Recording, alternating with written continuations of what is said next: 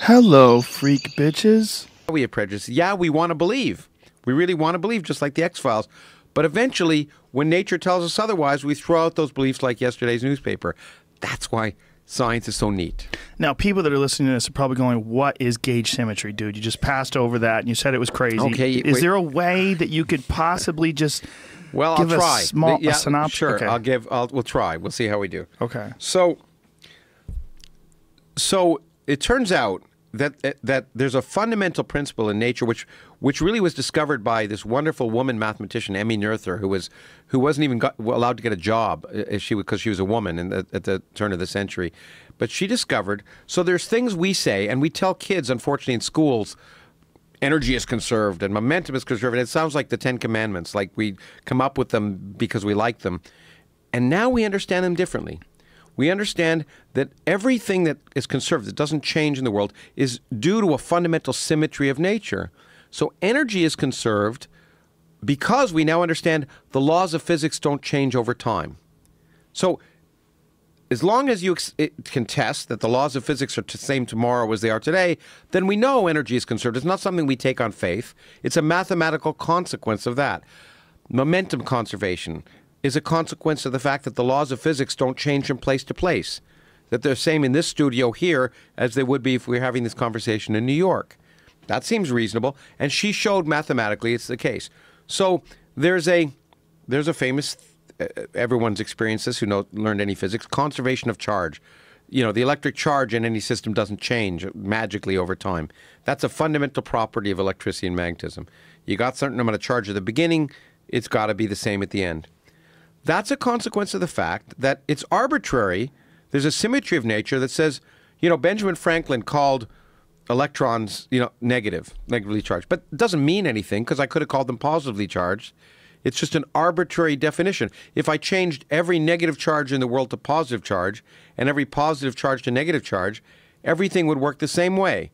A symmetry of nature represents something that doesn't change about nature when you make a change in a definition. So calling electrons positively charged and protons negatively charged would not make the world difference. It's an arbitrary name. Martians could call electrons positively charged and protons negatively charged. There's nothing fundamentally important about the word positive charge. It doesn't mean any different than a negative charge. So I could change right now, I could make I could change the charge on every electron in the universe and flip its sign. So every electron is negatively charged now, but now suddenly I'm God and I make every electron positively charged and I make every proton negatively charged.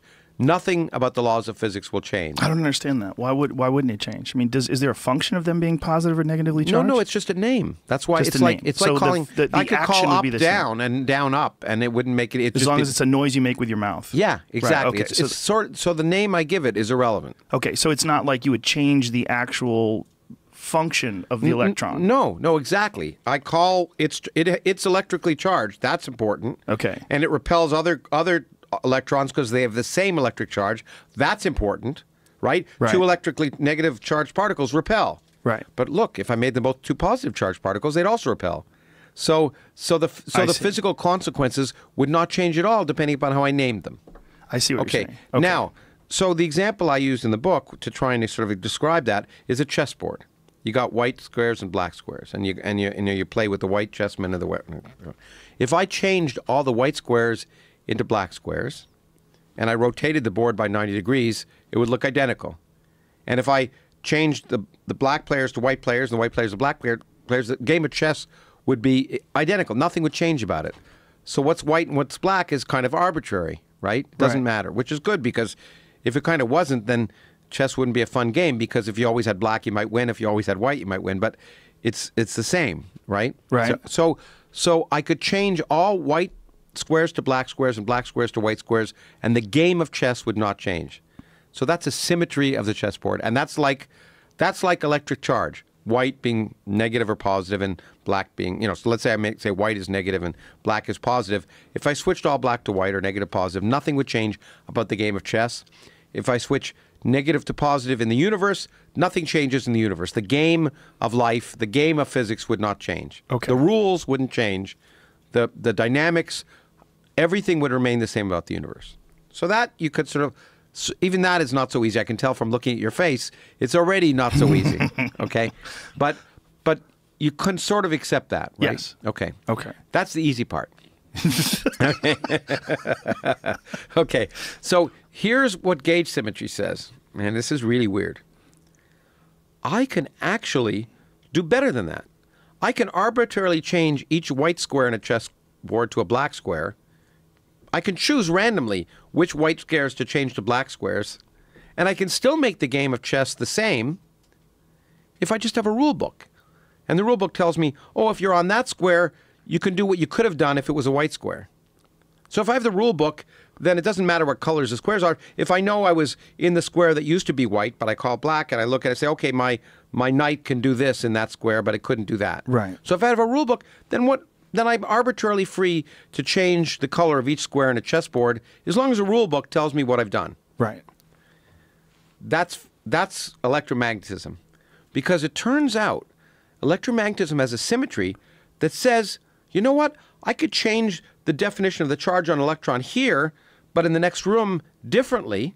So I could call this electron positive and that one negative, and it wouldn't change anything as long as I had a rule book that told me that I'd made that change and how the electromagnetic interaction would be the same. As long as I'm free to change the definition of what I call positive and negative charge locally, not globally. That means I can do it differently here and there. As long as I have a rule book that says, you know what, that electron used to be negative, so it'll still repel this electron here, even though I call it positive and I call that negative.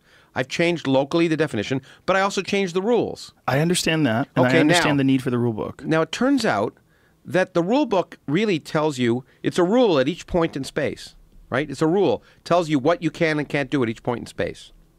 So we call that a function, because a function is a number or a rule at each point in space. A function at space is exactly that. Well, it turns out the function that does that is the electromagnetic field. If you ask what would be the mathematical characteristics of a quantity that would make sure the rules remained the same no matter what I called an electron place to place, and you asked how I could write it down mathematically, it would have exactly the mathematical form of the electromagnetic field, the thing that we call the electric field or magnetic field. The mathematics of it is precisely fixed by being able to allow us to change the definition of charge from place to place in a way that doesn't change the ultimate dynamics, doesn't change the way the world works. It's prescribed by the mathematics. The rule book is prescribed, and the mathematics of that rule book turns out magically almost to be exactly the mathematics of Maxwell's equations, which are the equations of electromagnetism. Here's where it gets squirrely for me. Okay, good. Why would you do that? Why would you change the definitions? Why would you need that rule book? Well, because, what it says is that nature somehow has this symmetry. It doesn't depend, what you don't want to, but it says nature has designed itself such that the definition of electric charge from place to place is arbitrary. It really came, if you want to step back, Einstein told us, that length and time are kind of relative to, they depend upon the observer.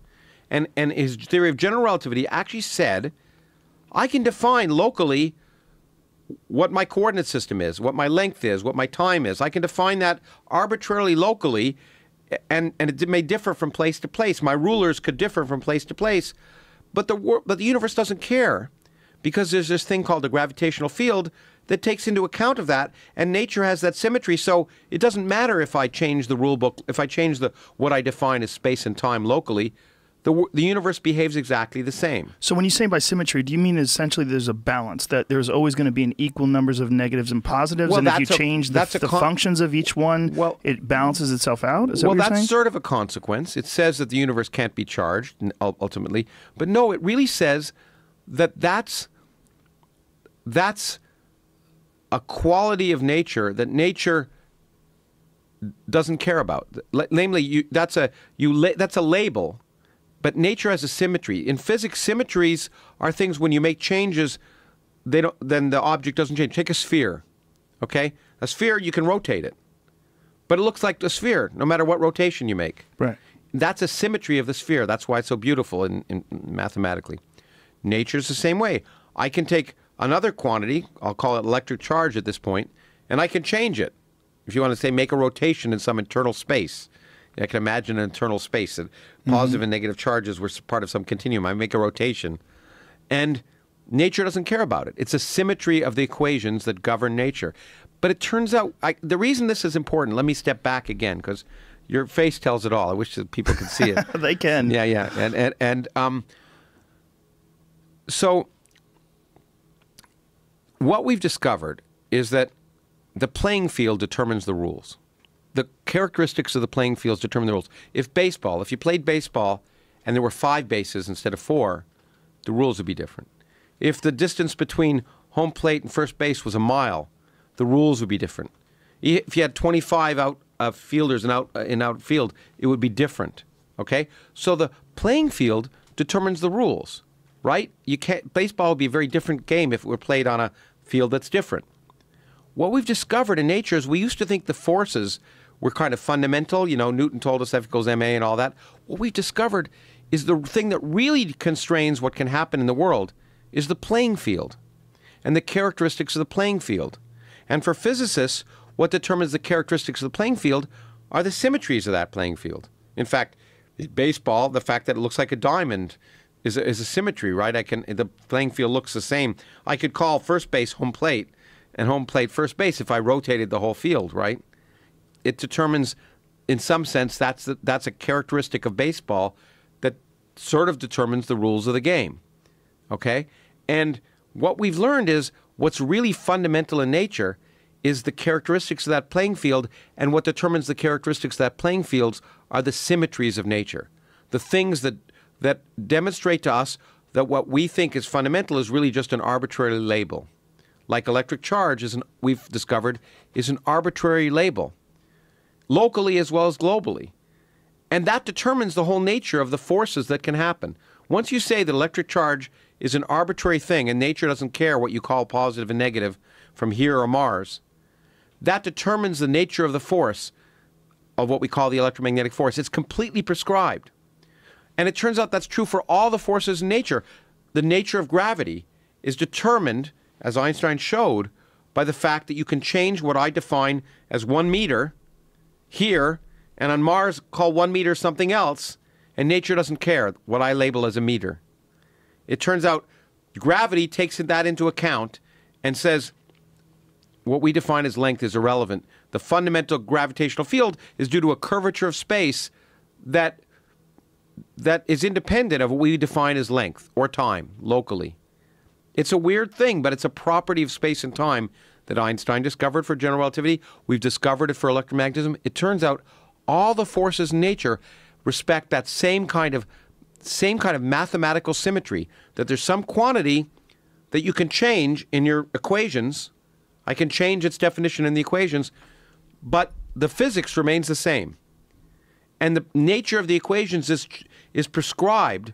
The mathematical form of the equations is prescribed precisely by the requirement that I can change, in the case of electric charge, that electric charge is arbitrary. I can call an electron positive or negative anywhere I want in space, and the equations don't care.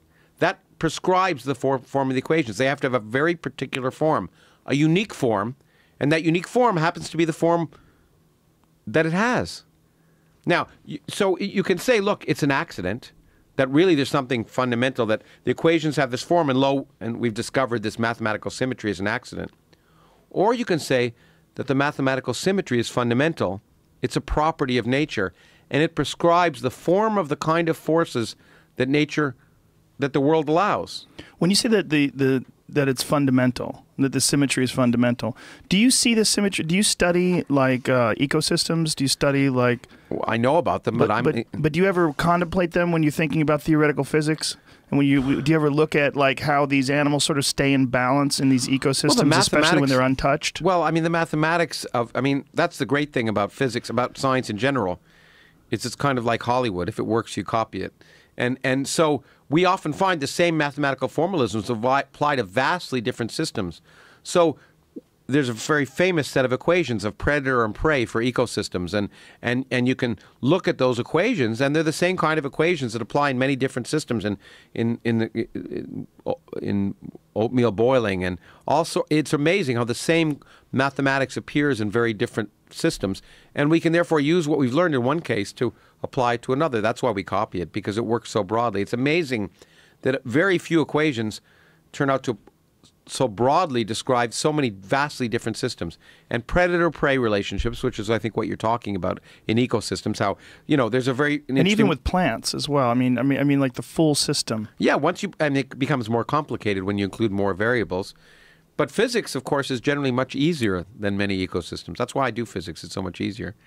It's because it's really the low-hanging fruit. Nature... Maybe for you. Well, I know, but for most people listening to this, there's probably 100 people that have driven into trees by now. Yeah. Like, what in the fuck is this guy talking about? I'm glad there's people like you out there that are contemplating this stuff. They can feel good that the laws of physics are independent of whether they've run into the tree. So yes. that makes them feel... I'm sure that gives them great comfort. Yeah, exactly. It's just...